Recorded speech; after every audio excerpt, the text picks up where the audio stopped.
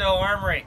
We're out testing a few rifles today. This load is 120 grains of 3F black powder and a 340 grain cast mini ball. We're getting good accuracy and great velocities out of this. We're going to show this one to you and have a look at the chronograph.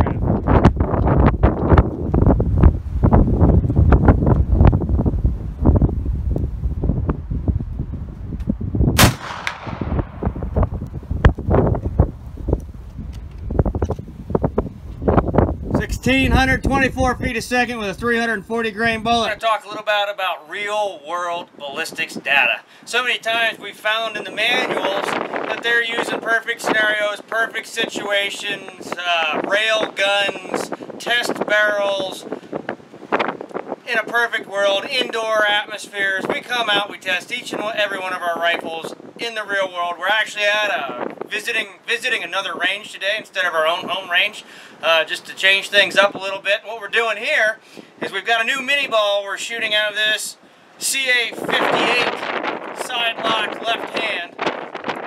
It's 340 grain bullet, and we're shooting it 1,600 feet a second. But we need to know what the ballistics coefficient of that is.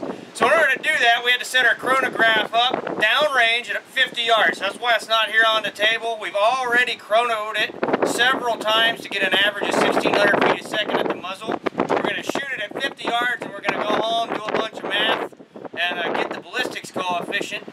And then when you go to buy these bullets, the published data is the real data. It's what you can really expect in the field, not just a perfect world, so that you know with confidence when you put the sights on your trophy elk or your trophy whitetail, or whatever target you're aiming at, you know your rifle's going to perform. Let's get this one shot. We'll come back in a few minutes and have a look at the chronograph downrange.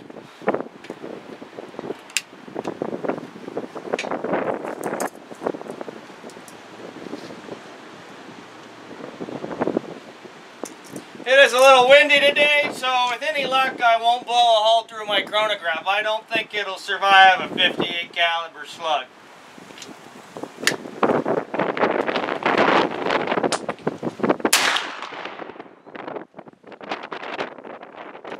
Alright, we'll see you in a minute. We're going to go downrange and check the chronograph. Alright, here we are. We're downrange. We're at our chronograph. We're at 1,387 feet per second. We've got to run that through a computer program, and it will calculate the difference in how much the bullet slowed down over the 50 yards. That'll give us the ballistics coefficient. Also, we're shooting dead on with this rifle. It is super accurate and a dream to shoot. This is going to be an elk killing. We're back in the shop after some time on the range. We were doing some ballistics testing of one of the new bullets we're making for our precision long rifles. This is a 58 caliber mini ball, which means it has a hollow base. It's a semi-wad cutter design. We want to calculate its ballistic coefficient and to see how it performed out on the range. We set up some chronographs at different locations.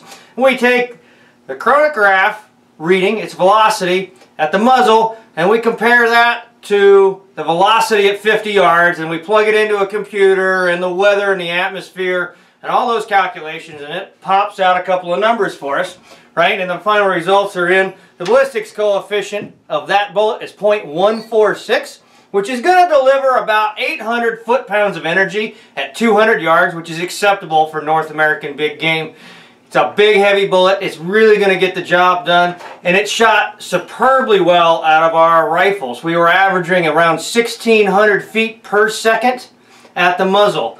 Downrange, still at 1,400 on the chronograph when we did our measurements. Really big success with this bullet. We expect good things from it.